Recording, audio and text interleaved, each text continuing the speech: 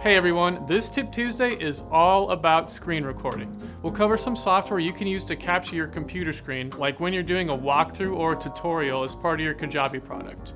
Just as an example, if my product was about teaching people how to edit videos, I'd probably want to do an actual walkthrough of the editing program I use, which is Adobe Premiere. I would show Premiere using screen recording software, so people could see what I was doing in the application and follow along easily. Of course, there are plenty of different screen capture applications out there, free and paid. I'll just be covering a couple though. If you're on a Mac, you have access to a program called QuickTime Player.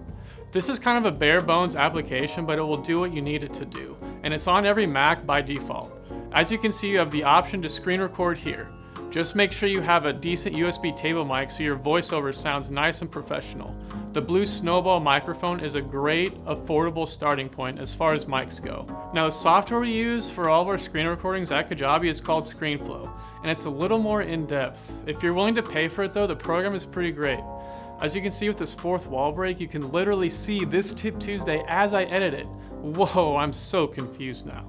Anyways, ScreenFlow itself is a little editing program.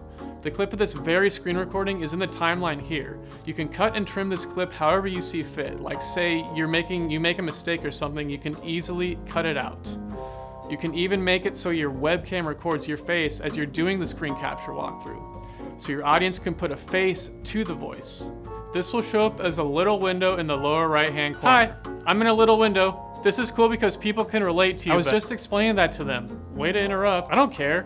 Nobody likes this version of you. They prefer me. Well, I hope this Tip Tuesday was able to shed a little more light on screen recording. Thanks for watching. Bye!